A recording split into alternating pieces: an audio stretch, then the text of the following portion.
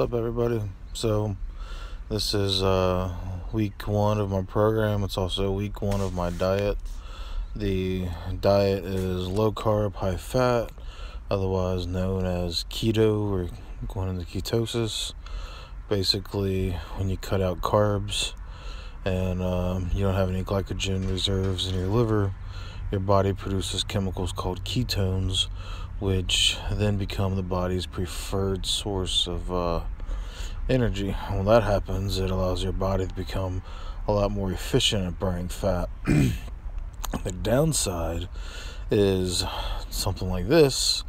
I did sets of 6x6 at 325 with a single at 365 prior. I always do a heavy single before my working sets, and the warm-ups, I had zero energy day one. It was pretty rough. By the time gym came in, I was covered in sweat. I was just done for, and I didn't have time to do any of my accessory work, which I had a feeling I might.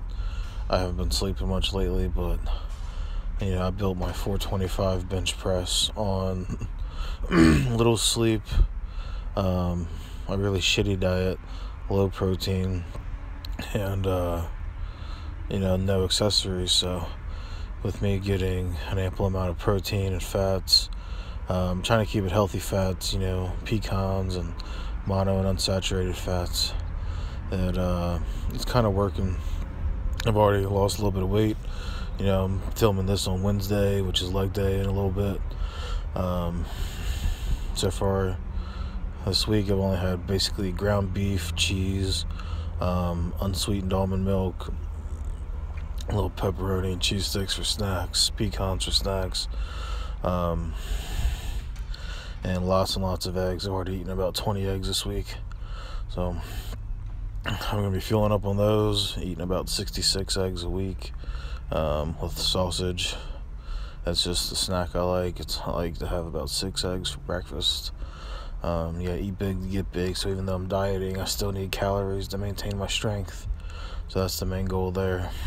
The bench press, the idea of my program is to start off with higher volume, build the muscle up, and then tear it down. That's how I did my last 6-week cycle. I know a lot of people don't like to train for that short of a training cycle, but that's how I prefer to do it. I think my next one I might go 12 weeks, but for now it's still sticking with 6 weeks at a time, going 6x6, then 5x5, then 4x4, 3x3, 2x2, and then go for a single PR. And then, I forget what the last week is. I don't have my program out in front of me, but I might be doing a couple heavier singles at my current. I think it's singles at my current PR, and then the next week come in and then try to blow that PR out of the fucking water. But that's the gist of my program. I don't do West Side, I don't do bands, I don't do chains, and I don't like them. I don't think they work for me. I know people say, proven by science, but I think the biggest factor in making gains in the gym is simply consistency, dedication, and calories. Even if you're in there every day and you're trying to work hard and you're really aiming for a goal, then there's not much of a chance you're going to miss it if you're working your ass off. So that's the biggest piece of advice I can give for powerlifters is, hit some volume, hit heavy singles. I don't give a fuck what training program you're doing. Try them all out.